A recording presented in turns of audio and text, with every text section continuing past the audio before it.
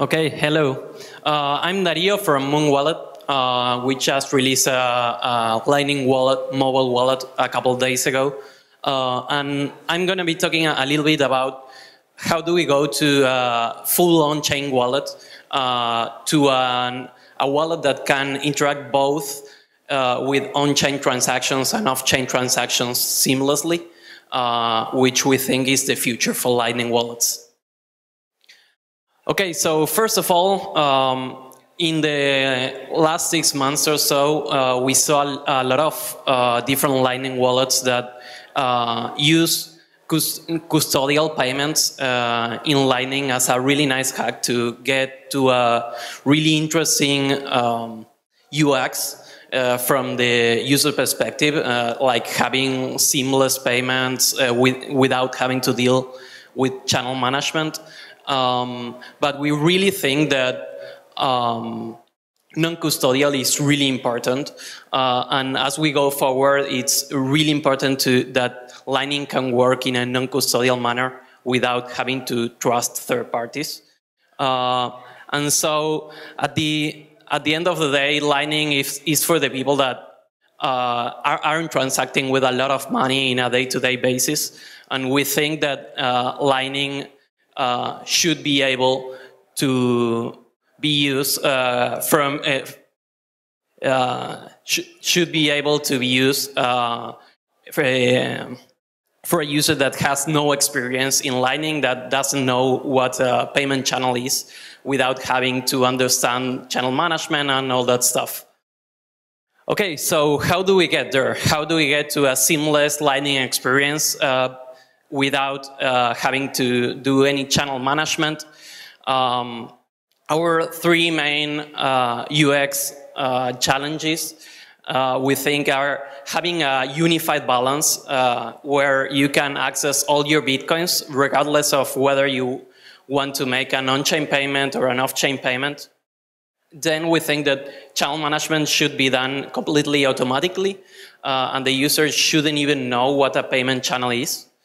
And finally, it's really important to have like automatic routing for the user, and letting the wallet choose whether an on-chain transaction or an off-chain transaction is the best option for every payment the user wants to make. Users shouldn't be choosing whether to make an on-chain transaction or an off-chain transaction, because most of the times they don't even have the information to make that decision. Okay. So first of all, like we want to be able to have a unified Bitcoin balance, regardless of whether the Bitcoins are committed to a channel or are on-chain or are committed to multiple channels. So how do we do that? If we have all our Bitcoins committed to a single channel, then to make an off-chain payment is really easy. We just make a regular Lightning payment and everything should work. Lightning is built specifically for that, and it's working today. But how do we do a non-chain payment? If we have everything committed to a single payment channel, making an on-chain payment today is really difficult. And the way to do that is using splice outs. Splice outs don't exist today in the protocol, but the idea is that we can close a channel, make an on-chain transaction, and reopen a channel with the remaining balance, all in a single transaction.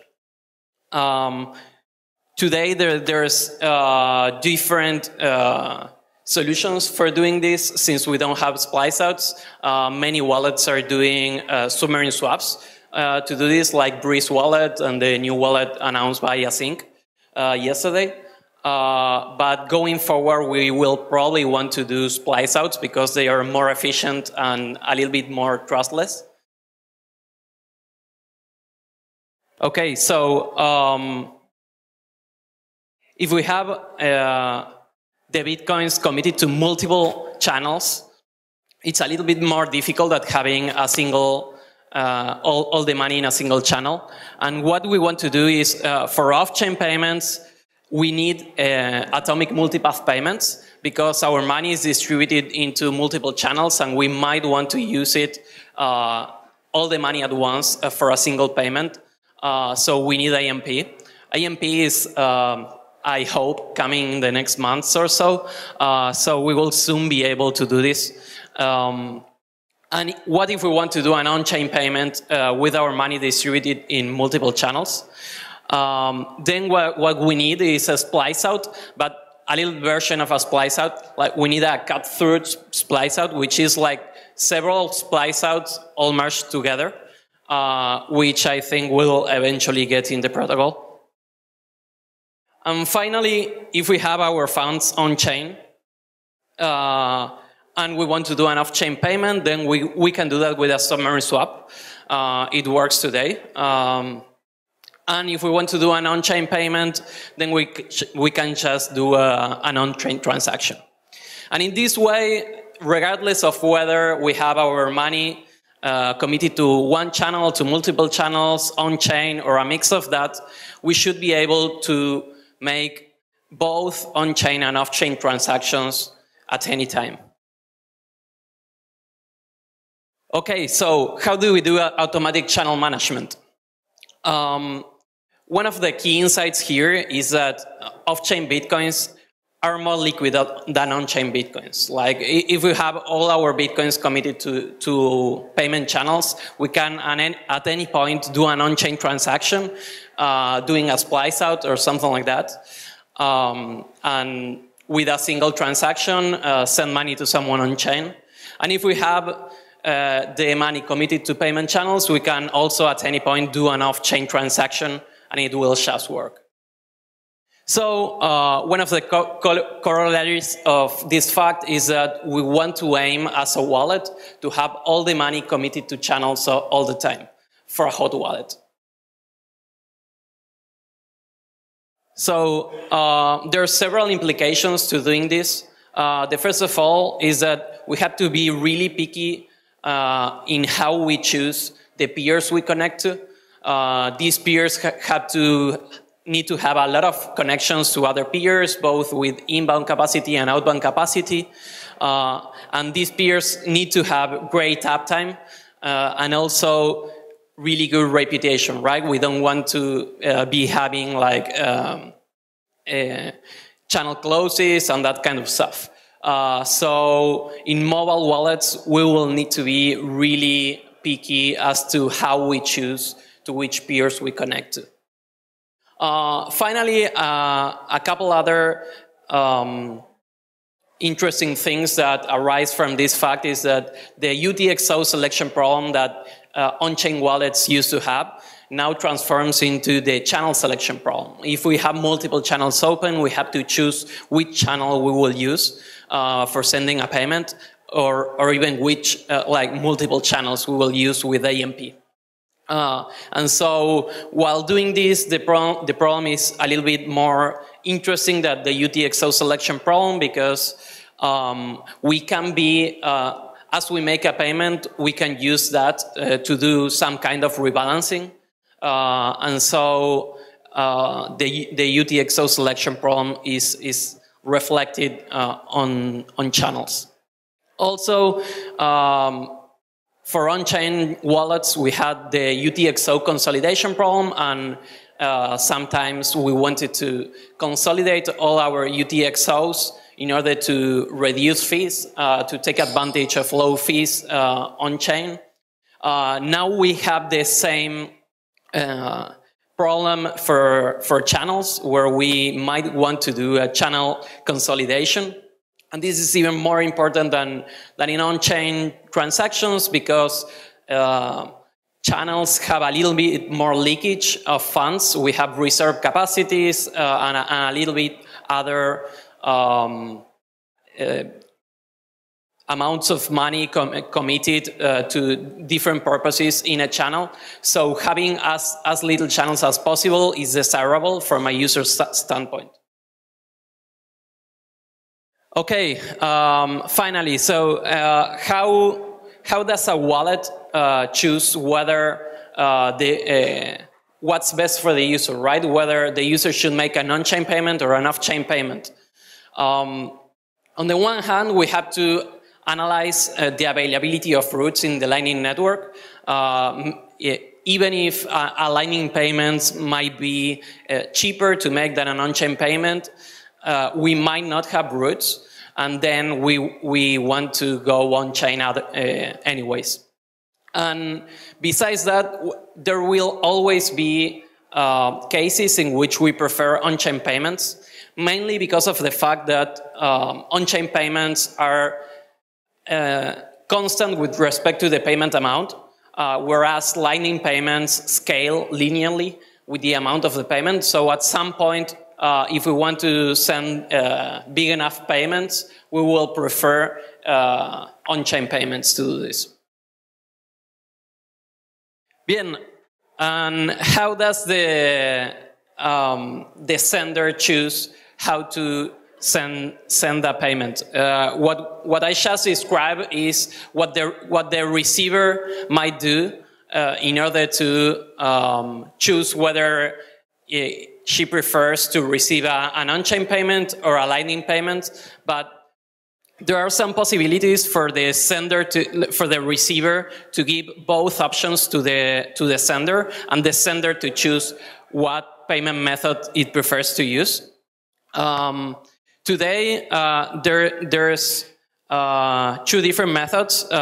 We can use regular Bitcoin URIs, where there's a little known extension where you can include an invoice in a BIP21 URI, and the sender can choose whether to use the Bitcoin address or the invoice. And this is great because it's retro-compatible. A Bitcoin-only wallet, like an on-chain only wallet, will just see the on-chain address and will use that, whereas a Lightning wallet might see the invoice and you use the invoice to make a Lightning payment.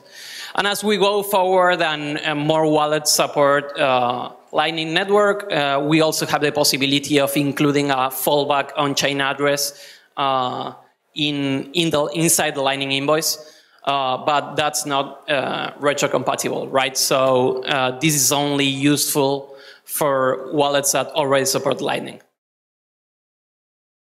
Okay, so how can we get here today? So I talked about splice outs, about AMP. There's a lot of new technology needed for making this work, but we already have production ready on-chain stuff in Bitcoin wallets. Like on-chain wallets are already working and are working well and have been battle tested for several years now.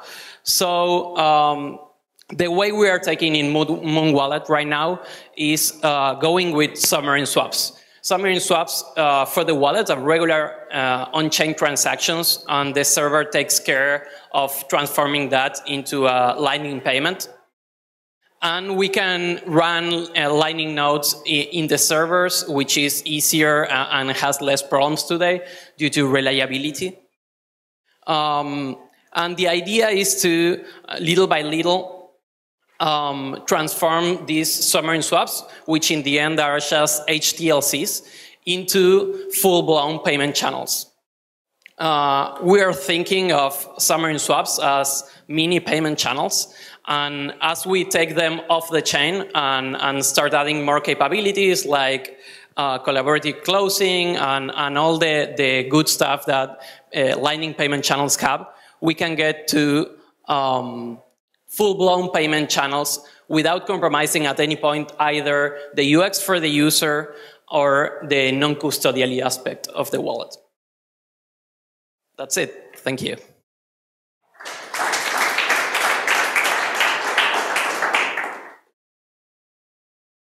So there are a couple of minutes left for Q&A, so I'm going to go ahead and pass this mic, and feel free to ask any questions.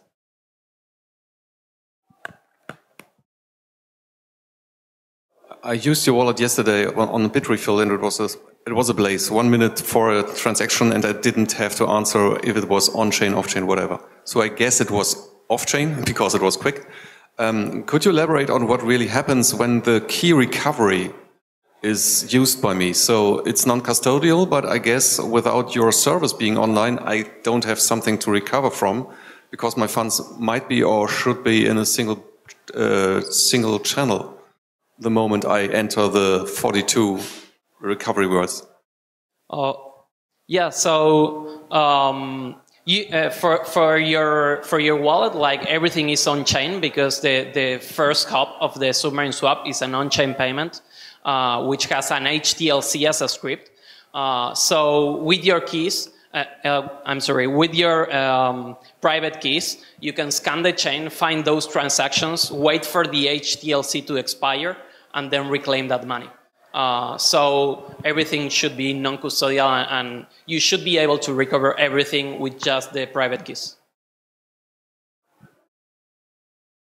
When you do the submarine swap, do you wait for confirmations, or do you do that as like a zero conf style? Just sort of like managing the risk for you with the UX for the user of feeling like it's instant payment.